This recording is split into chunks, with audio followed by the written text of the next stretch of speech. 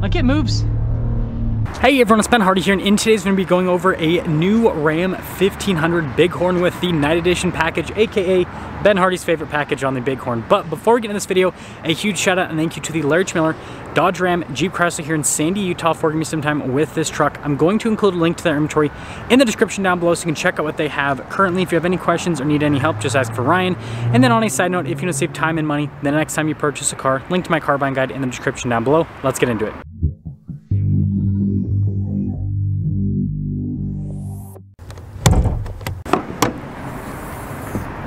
So under the hood, we have a naturally aspirated 5.7 liter Hemi V8 that goes through an 8-speed automatic transmission. Fuel economy, 15 around town, 21 on the highway, with power outputs being 395 horsepower and then 410 pound-feet of torque. Now, something to mention is currently with 2023 model year trucks, early availability is with the e-torque only. So if you want a 5.7 Hemi, you gotta have it with the e-torque on initial release. Now, before we go over the front end, I do want to mention, if you want to see more videos just like this, then I recommend you subscribe because I post content every single day. So starting with the hood, you guys can see it's kind of raised there in the center, but the cool thing about the Night Edition is, well, the badge is blacked out. And then popping down, you guys can see that trend continues. So yes, we do have the halogen lights. Notice the fog lights here at the bottom. We also have parking sensors at the bottom. And you can see the grille all blacked out with the Ram logo also being blacked out. And I mean, when you put it all together, this truck looks aggressive. Coming around the side here, our tire wheel setup is 275, 55, 20 in the front and over in the rear as well. And then you guys can see with the wheels, you've got that kind of like matte finish on them, and then obviously 5-spoke design all blacked out. It's cool. Notice the Ram logo also blacked out, and then you can see this one has the trailer tow mirrors. And then it's kind of hard to see, but we have multi-link in the back end, so no leaf springs. And then taking a look at the full side profile here, you guys can see crew cab with the 5.7 bed, and it's cool looking. So here's our key fob. We have our unlock function, our lock function, remote start, and then the Ram logo there on the back. And then actually popping inside, notice that slow lowers down. We have a payload capacity of 1,715 pounds. And then actually popping in, you guys can see this one doesn't have the bed utility group or anything, so no LED bed lights or anything fancy like that, just a good old-fashioned painted truck bed. Lifting up the tailgate, it is very light.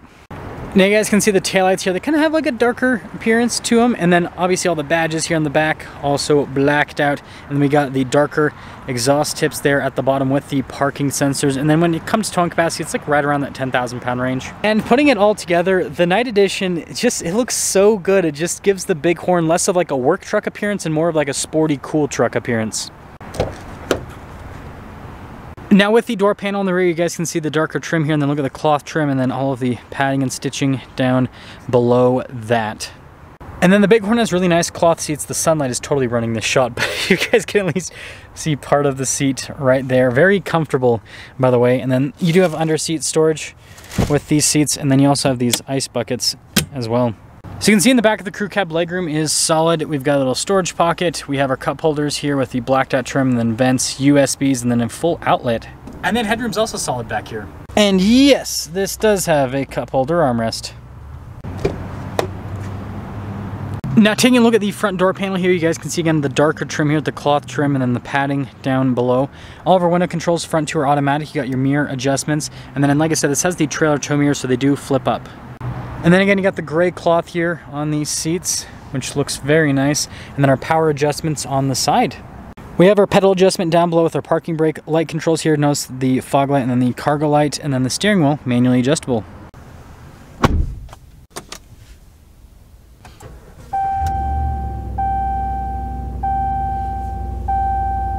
Taking a look at the steering wheel, we've got really nice padding all around with the darker stitching on the center portion. Radio controls on the back, we have our cruise control, controls for the center stack, voice command controls, and then our gear limiter set up right here. And of course, turn signal windshield wiper stock. So as of right now with the new Bighorn, you can get this upgraded version of the gauge cluster, which has a little bit of a bigger screen compared to the base model version that I reviewed earlier. You can't get a digital gauge cluster though right now. I don't know if Ram's gonna offer it in the future, but the full digital is only available on like a GT package, Laramie, or Rebel and above. Hopefully that makes sense. But anyways, this gauge cluster still looks nice. It shows you a bunch of different info on the truck, you know, the normal stuff. Now with the backup camera, you can see we can zoom in there on the receiver hitch, and then we do have the trajectory lines that turn with the steering wheel. Got a cool little 12 volt there at the top, and look at like the darker trim here on the top of the dash, and then kind of like harder touch with the Bighorn. And then I guess back to the screen. First off, got a shortcut bar here at the bottom, making the cool mouse clicky sound. Response time with the setup overall is solid. Notice the dual zone climate controls and the infotainment system, so I'd say pretty easy to use. We've got analog controls here for the radio, dual zone climate controls, heated seats, heated steering wheel as well. And then you guys can see here for the parking sensors, and then notice the tow haul mode, the stability control, and then your trailer steering setup. And then this one has the trailer brake controls as well. Well, I'll be. You guys can see we've got our dial shifter here, and it looks like this truck is two-wheel drive because there's no four-wheel drive select. So this will be interesting. And then you guys can see here with the center console, notice decent storage space inside, and then this does slide backwards and forwards. And then you got your little USB ports here. Notice the storage space, and then we have a full outlet down below. Now you guys can see we've got the glove box set up here, and notice Bighorn logo there at the front portion, or whatever side. I don't know what I'm doing anymore. Anyways, we have a power sliding rear window, and then just a darker colored headliner. Well, since this truck is two-wheel drive, it stickers for $57,665 after all options. If this was a four-wheel drive version of this truck, you'd be looking at like $60,000 roughly, if you guys are wondering. And now it makes sense as to why the front end's a little bit lower than normal, but let's see how it drives.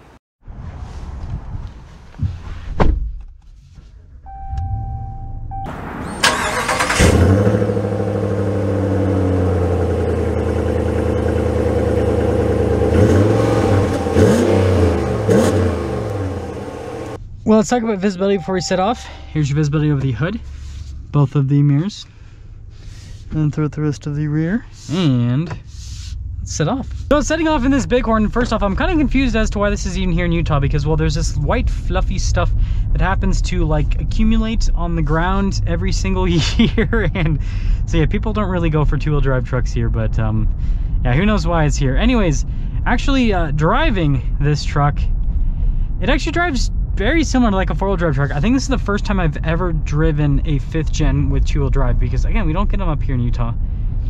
Feels about the same. It might feel a little bit lighter though on the front end. Maybe it's just in my head because now I'm thinking about it.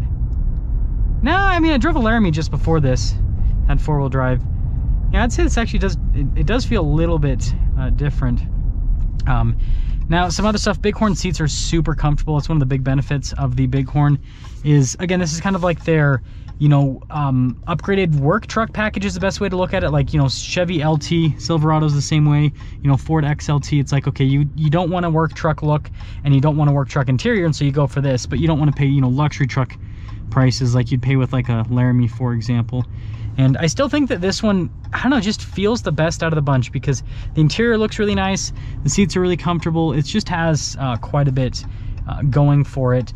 The only thing that I will say that, you know, I mentioned earlier, Volvo, use your turn signal. Oh my gosh, I hate people. Is I wish they'd offer a gauge cluster, the digital gauge cluster rather, in this as an option at least. Not make it standard because that would obviously bring up the price, but you know, I think there's some people that would want to get that new digital gauge cluster with the Bighorn package. And then as for the 5.7 Hemi V8, it's a solid powertrain, and you guys will see with the acceleration here. New WRX, that's cool. Like, it moves. It's not quite as snappy as the e-Torque. The e-Torque gets a little bit more shove off the line, but this still feels very strong.